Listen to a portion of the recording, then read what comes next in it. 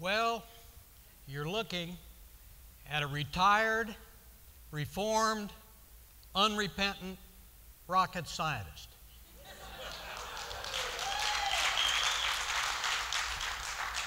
I retired from IBM in 1993 after 32 years.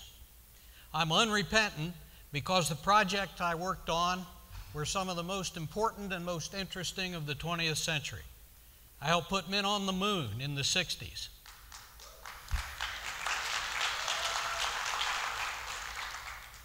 I was responsible for design of the Global Positioning System, GPS. Those were highlight programs for me. Today, I'm not going to talk about any of that. Today, I'm going to talk about highlights that have occurred since that retirement. I'll tell you about highlights, and then I'll explain the consequences, which I call saving the good stuff. We'll be talking about 3 or 4 highlights until they kick me off. Well, I was going to be a weaver the rest of my life. Retired to Little Switzerland up in the mountains here, and was making rectangles at a furious pace.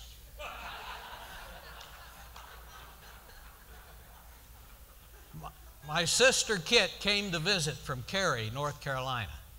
Judy and I were pretty happy doing the things that we were doing. Judy's in the back. We've been married 51 years now. Sister Kit came to visit on a Wednesday. I know for sure it was Wednesday. If it had been any other day of the week or any other week of the year, I wouldn't be here on this stage today. She watched me weave for maybe 5 minutes, got bored, said I was the only left-brain type A weaver she'd ever seen. Adding insult to injury, she sat down and read the Spruce Pine newspaper. Comes out one day a week, 12 pages if it was a busy week. She read clear to the back and she saw an ad for the orchard at Altapass. Well, we'd known about the orchard at Altapass because it's been a landmark on the Blue Ridge Parkway for as long as the parkway's been there. The orchard's been there longer. We saw the land was being offered for sale at a very reasonable price, 288 acres at the cost of a single-acre house in Spruce Pine. We were afraid if we didn't step in and buy it, somebody would, and this 2-mile stretch of the Blue Ridge Parkway on both sides of the parkway would be developed. So after 2 hours of due diligence, which consisted mainly of going to the orchard to make sure it was the one we thought we would be buying, we called the man on the telephone and bought the farm. Well, there it is. The parkway was in more danger than we knew. We found out later we were not the first or the second caller, even though we'd called on the day the ad appeared in the Spruce Pine newspaper. We were the 5th caller. The first 4 were on his answering machine, and we bought the farm. Carefully chosen words. So after we bought it, one of the first 4 callers told us he had already done an aerial survey. He'd already laid out across the top of the parkway there 140 lots, and all we had to do was sell him 5 acres to get him started, and he would pay us more than we paid for the whole 288 acres. My sister, who actually had bought the farm, said no, our dream was different. He kept raising the price. She got concerned about that. She was afraid one of hers or our heirs might be tempted. So she worked with the Conservation Trust of North Carolina and sold that property to them for a pittance compared to what the developer would have given. And they gave it to the Blue Ridge Parkway. So half of the orchard, the part above the parkway, the part behind me in that picture, is parkland. Well, Judy and I looked at each other and said, well, how hard can it be to keep growing apples? Bad choice. Now we know why he was selling it so cheap. Well, in some ways, speaking from experience, it's easier to get men on the moon than to grow apples on the Blue Ridge. This cold snap we had last week, we're down to about a 20% crop. Well, this marked a transition, part of my reformation. I had gone from IBM to Apple.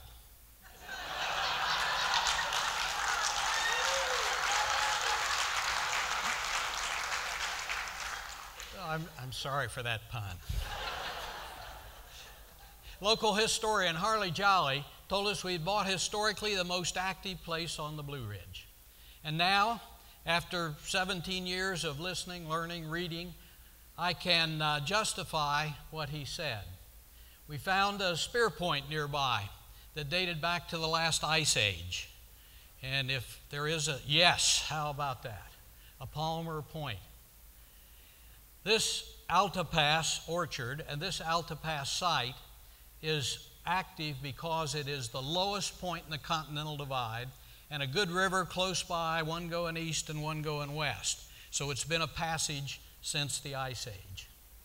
It was also the place chosen for a revolution, the Industrial Revolution. The Clinchfield Railroad crossed under the property that is now the orchard, and I think we've got a picture of that. Yeah, and brought the Industrial Revolution to the southern Appalachians and carried back our coal, and it's been burning for 100 years now. 15 trains a day, 100 carloads of coal on each train. A lot of coal, and Kentucky has been burned. But the revolution that I've been interested in is not that one. It's the American Revolution. And we can change, we'll come back to the view here. On the 29th of September in 1995, in my first season at the orchard, I was sitting on the front porch of that red building and hoping that we might have some customers that day. Down the road, coming toward me, looked like 18 customers. As they got closer, I saw they were armed. Big old long rifles. When they got up real close, I saw they were dressed like 1780. And I learned that they were reenacting the March to and the battle at Kings Mountain. Battle that Thomas Jefferson said changed the course of the Revolutionary War to our favor. It's not what they taught me up north. It's not even what they're teaching us down south. A sad point.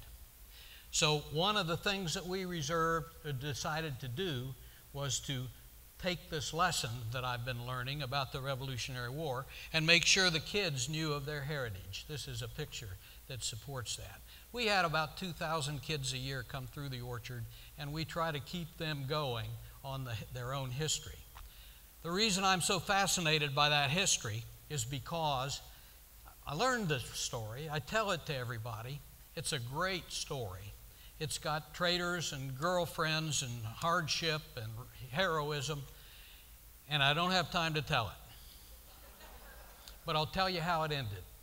A 62-year-old man named Robert Young shot the British commander, Ferguson, with a rifle he called the same nickname he called his wife, Sweet Lips. I tell that story every chance I get, and I told it to an aunt of mine shortly before she died, and she said, "Lawsy, child, don't you know? You're telling a story about your own great-great-great-great-great-grandfather." I was astonished. The first coincidence, the first memory, the first highlight was buying that orchard and making the call at exactly the time we did. The second highlight was learning that I was telling stories about my own ancestors without knowing it. That changed my life again. No longer was I an apple grower. Now we've turned that into a nonprofit, and I'm a philanthropist. preserving not only the land, but the history and also the culture of the Blue Ridge. We found out shortly after we moved here that the Blue Ridge has the richest musical heritage of any place I've ever lived. If a person doesn't play an instrument, then they sing. And if they don't sing, they dance. And if they don't do that, well, the music is still an active sport on the Blue Ridge. So Judy laughs at me because after we got the orchard, we bought a sound system before we bought a cash register. She knew what we were in for. Now she runs the music program. We have 150 performances a year in our 6-month season. All of it free by more than 60 groups of local musicians trying to preserve the local music. It's free because we believe that if it weren't free, it would become what we could sell to the tourists coming down the parkway, not the music of the community. So come hear our music. Well, a highlight for me in all of that was I learned to dance. It took a long time. It took a lot of failures. I couldn't learn from teachers, but I did learn from an old gentleman who told me the secret of dancing. And get your pencil out. Mike said you had to write stuff down. Here is a life lesson for you. There are only 3 things, and especially you men, there are only 3 things you need to know about dancing. 1, make your feet hit the floor on the beat. Good idea. 2, smile. 3, most important, remember they only watch the good dancers.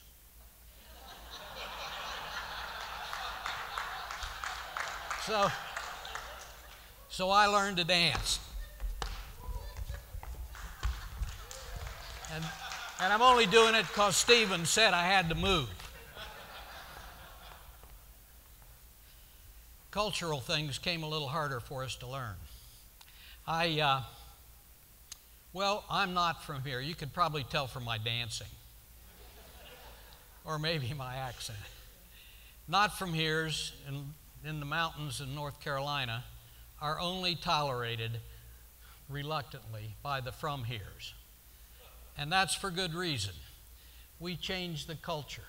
We're impatient. We throw our money around. We don't necessarily bring our heart to the mountains. And so they tolerate us. The botanists along the parkway have a name for plants that are growing that aren't native. Kudzu comes to mind. They're called exotics. Well, I think that applies to people.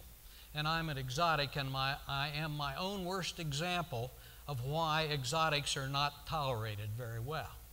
And it's this. Before we bought the house that we lived in, before we retired and came to the mountains, we decided on that house, and we were anxious to get started on the construction.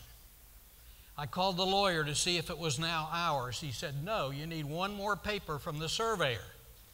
We called the surveyor, didn't get him, got his wife. She's his office manager, she said, and she knew the paper and she'd get it out to the lawyer the next day. Judy and I worried about that because the surveyor had taken 6 months to do a 1-day job. Would he be prompt with the letter? We didn't know. We went the next day to try to find his house, which we did. When I went to the door, it was neither the surveyor nor his wife, it was her mother who was their landlady. She said she knew the office and would help me, and I explained to her the importance of the paper. We walked down to the office, looked through all the stuff, couldn't find the paper. Told her again how important it was to get that paper done before I had to go back to Washington to my job on Labor Day. Well, we walked back out to the door. As we were saying goodbye, I told her again, very important to get that paper. She'd understood me the first time. She tolerated me the second time. And the third time, she said these words. Well, if and they said they do it, they will. But normally, time don't hurry them none. Those words have echoed around all the way back to Washington and through the years. And you know, what they meant was, We have a value of time in this culture that says my time is my most valuable possession. It's mine. But we exotics divide our time up into small chunks and sell it to people and let them set our priorities. So I was learning, and as I thought about it, saving the good stuff has as its first step, you need to be in control of your own time and not let the exotics of your life set your priorities. Well, to me, this whole thing has sort of come together. I was really excited when we bought the orchard, and it resulted not only in the 288 acres that we bought being preserved, but the Conservation Trust in North Carolina got interested, and more than 2,000 more acres have been added to this beautiful place. And then we started learning about the history, and kids started coming through and families, and now we've been working with them to tell them about their own history. And you know, the culture, a cornerstone of the culture is the music, and we're working to preserve that. That's a losing battle. Over time, the kids are not taken up where their parents did in that music. We'll help keep it going as long as we can. But you know, it all sort of comes together for me as I recently stumbled across a quotation from an early 20th century New England minister. He said this. He said, "The heart has eyes the brain knows nothing of." And this reformed rocket scientist has come to realize that if we're going to save the good stuff, we have to do it by paying attention to both heart and brain. And when that comes to a conclusion, we have to act. Thank you.